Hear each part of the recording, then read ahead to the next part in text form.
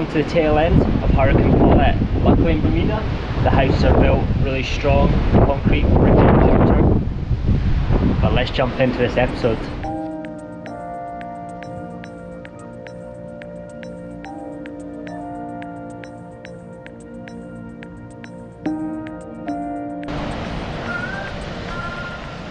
Look at this is insane. I didn't even know this was here.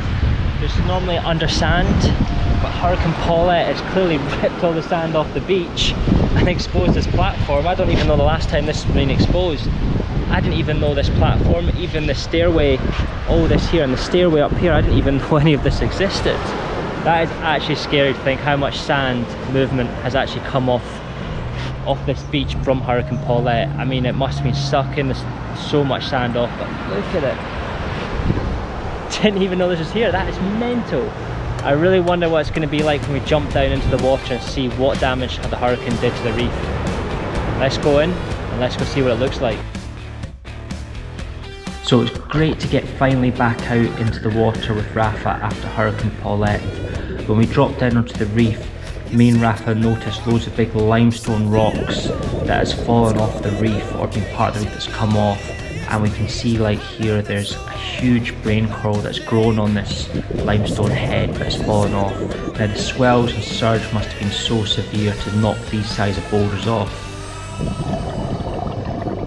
Other things we came across was the sand movement has been so huge that there was piles of old conch shells that were buried under the sand. They must have been there for 10, 20 years. As you can see, Rafa is looking at them all. There's so many, there's no conchs in them. These would have been piled under the sand for a long, long time. It was like a graveyard from them from years ago, so it just shows you the sheer sand movement that you see coming off. But they were in stunning conditions and well preserved with the sand. So as we moved away from the conchs and moved back across the reef, we came across more and more coral that has come off the reef and fallen into the sand. You know, the depth we're at now is maybe around about 8 meters, so you can imagine the swell and surge will have a big impact on the shallower water because the waves are probably breaking at this point. So we're coming through a sand passage here, working our way towards the deeper reef and to the breakers from the shoreline. Now as you can see, Rafa is hugging his zookeeper. When we started going out, the zookeeper actually broke, so he's holding on for the rest of the dive. As you can see here, we have boiler breakers sitting there looking in great condition, really healthy. And when we're moving to the deeper water, you can see we're coming through a passage to drop down to around about 15, 16 meters, and the brain coral, the sea fans, all of that is looking really healthy. And I guess being at a greater depth and behind the breakers, there's been very little impact on the reef here. Now Rafa, I don't know what he was doing here. He started signalling to me at first a nudibranch, but he was signalling a lionfish. Now lionfish are invasive to Bermuda, so when we do see them, we remove them straight away off the reef. They are an invasive species. They actually decimate the local marine life, and they target more the juveniles and crustaceans, so it actually impacts like the parrotfish populations and other marine populations that actually help protect and preserve the reef, you know, because it's a complete ecosystem. So when we see them, we remove them from the reef. So once we got them, we actually moved the lionfish into the zookeeper, which Rafa is carrying.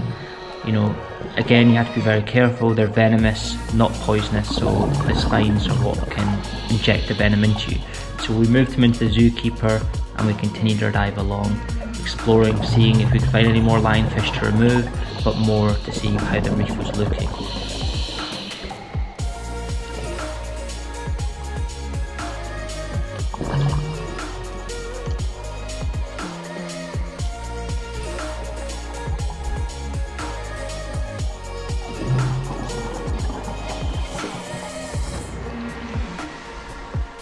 When we look along here, we have a Spanish hogfish that is just coming up.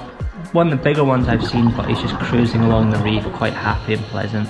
And again, we're starting to now work our way back towards shore. Pretty much very easy to get back at John Smith's Bay. We're taking a northwesterly direction back into shore, and you can see the coral is looking really healthy, in good condition. Now we come across this beautiful arch under one of the breakers. there was a bit of swell going on the day, so there was real surge pushing in and out under this arch, under the breaker. So we started going in and it started sucking us in, and you know, you start getting the surge, then flips and starts pushing you back out. So there was a moment I'm like, oh, do I turn around? But I knew the moment the surge rotated again, I was going to get fired straight back out of the arch. But it was great fun. It was like a roller coaster ride through there. We were going to see Rafa coming through in the moment with the zookeeper, broken zookeeper, looking, trying to grab onto a bit of rock to keep himself going back through. Just he's just having a bit of fun there, but the zookeeper was causing a bit of problems because it had broken during the dive. But enough from me. Let's just continue exploring the dive site together.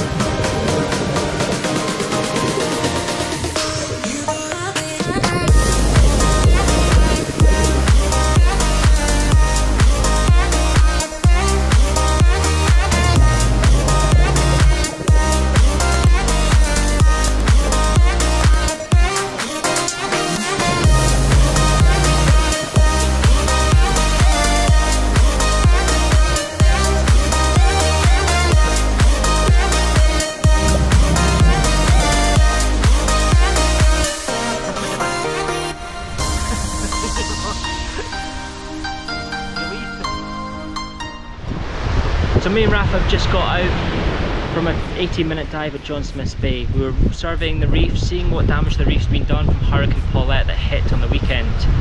I mean, the damage wasn't too bad as we thought.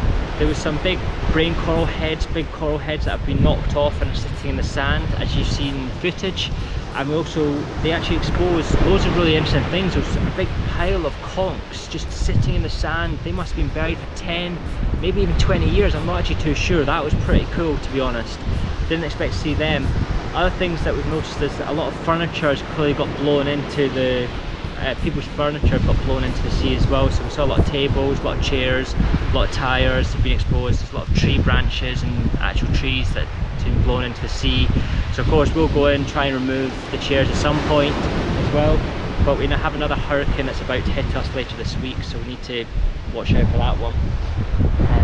Rafa was going to chat to us about the dive as well, but unfortunately he's had to jump to work, so we'll catch him in another video.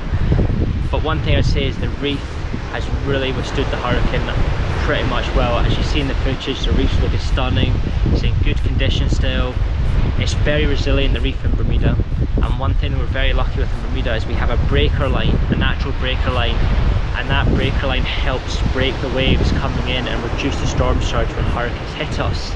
With that natural barrier almost, it stops the waves and the surge being so forceful and impacting the island in hurricanes like you have in the Bahamas and Florida, because they don't have this natural break line around the island. It's something we have.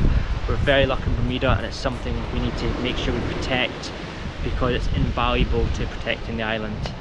But I hope you guys really enjoyed the video. Just looking at a stunning, beautiful day. We have another hurricane, as I said, Cat 4, Teddy. It's all out there at the moment. It's about 2 days out, so you can see it looks calm just now. But in 2 days time, it's going to be wild again. It's expected to hit us as a Cat 3, which will be a major hurricane. It's going to slow down its power from its current stage to Cat 4, because Paulette has kindly cooled the water and cooled the air for us slightly, which will help reduce the power of the hurricane, hopefully. But it's coming. It looks peaceful, but it's out there. It's coming. But I hope you guys enjoyed the video, and I'll see you in the next one.